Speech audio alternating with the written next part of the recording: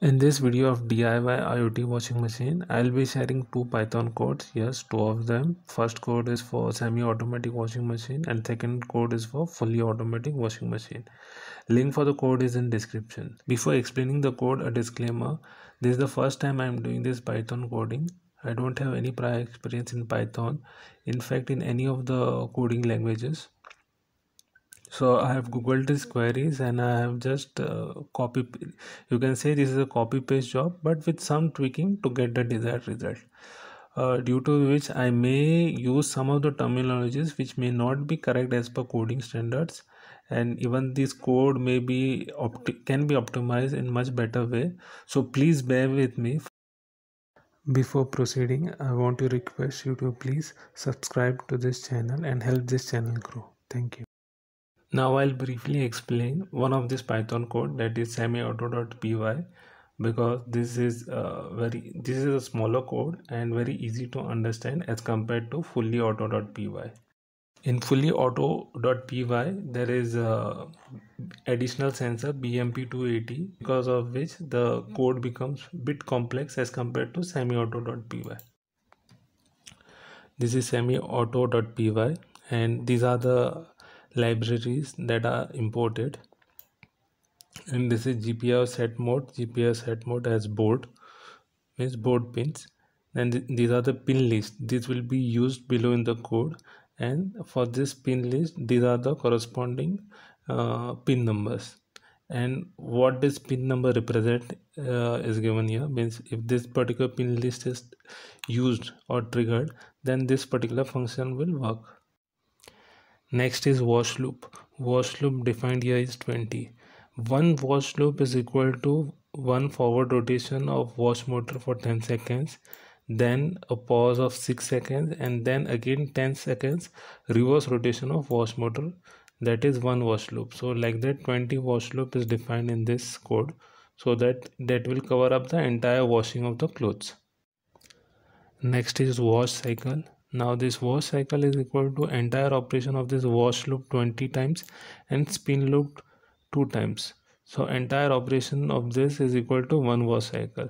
This can be increased to 1 or 2 based upon the user requirement. If after washing the rinsing of the clothes has to be done, then at that time this function can be used.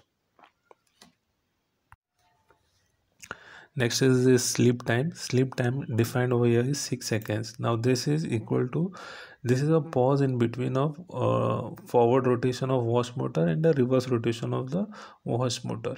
So this should be minimum 5 seconds, because if it is less than that, then the relay will freeze in the long run, because the relay channel what we use are not of a good quality, because in long run it tends to freeze. Next is wash time. Wash time, this is the working. This is wash time is 10 seconds when the wash motor rotates in either in forward rotation or in reverse rotation. Drain time, this drain time is when the water is really drained from the wash tub. Spin time is when the spinner is used.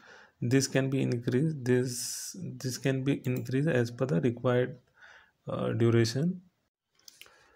Next is this start time 1, which is used to determine the runtime, which will be used below in the code.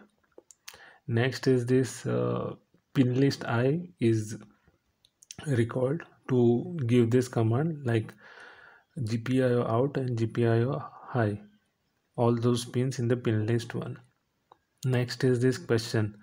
This is related to this particular entire field from line number 29 to line number 46. This is related to a request for safety first in mechanical as well as electrical parts, that you will be observing all the safety precautions while working with this project.